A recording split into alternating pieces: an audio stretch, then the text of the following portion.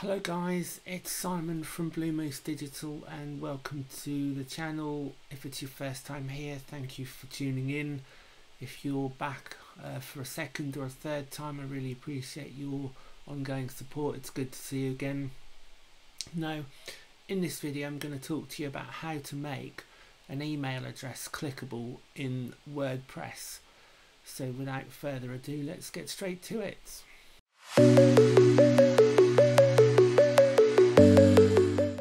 Okay, so how to make an email address clickable in WordPress. Why would you want to do it? Well, simply put, if you've, for example, got a contact page with your contact details on the page, and one of the things that you want people to do is to email you so that you can obviously talk to them about your products or services.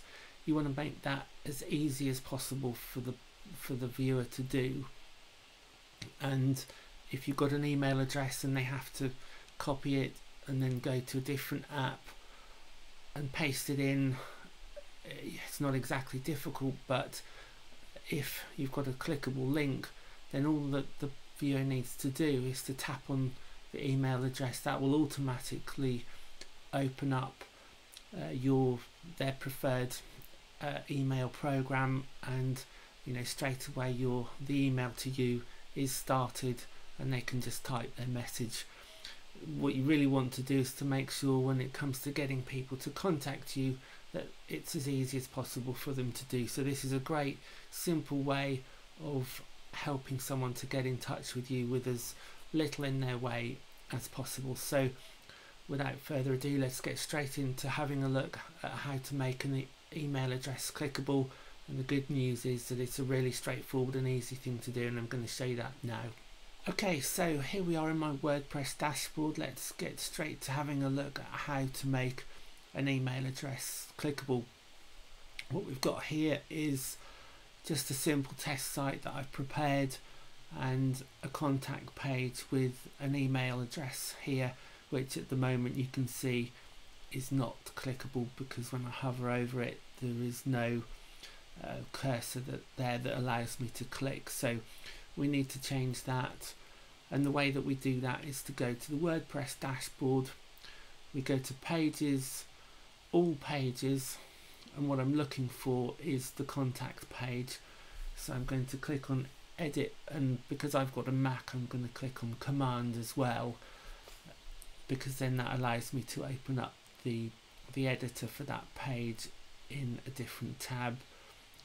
And then that just allows me, I just like doing it that way, it just allows me to flick between tabs. It just speeds things up. So here we've got the email address in question, and what I'm going to do first of all is I'm going to click on it and I'm going to copy it, and then I'm going to click on this link.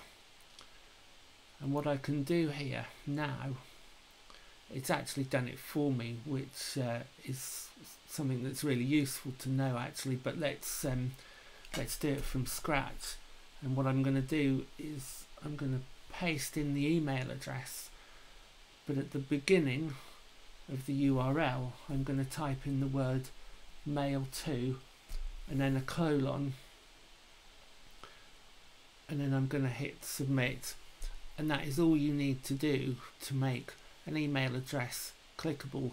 It's to type in the word mail to and a colon and the email address, no spaces, no capital letters, and that is it.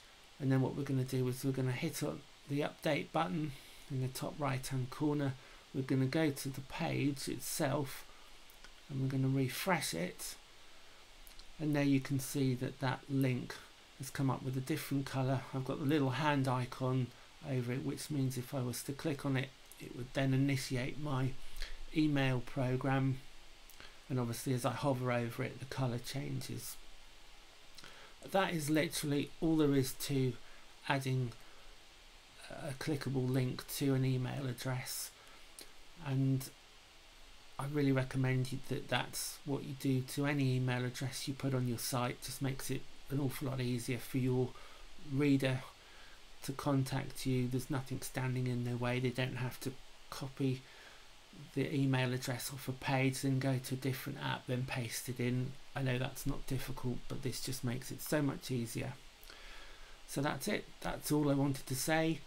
I hope you found this video useful, and if you have, I'd really appreciate a thumbs up. It helps the algorithms to get these videos shown to more people, and if you'd like to see more content like this, it would be great if you would subscribe as well. If you've got any questions, then don't hesitate to leave a question in the comments below. In the description I will leave my social media links, so it would be great to connect with you guys as well. So do check me out on Instagram, LinkedIn, and I've also got a Facebook page and a Facebook group as well. So do follow those links, and thank you very much for watching, and I look forward to seeing you in the next video. Cheers for now.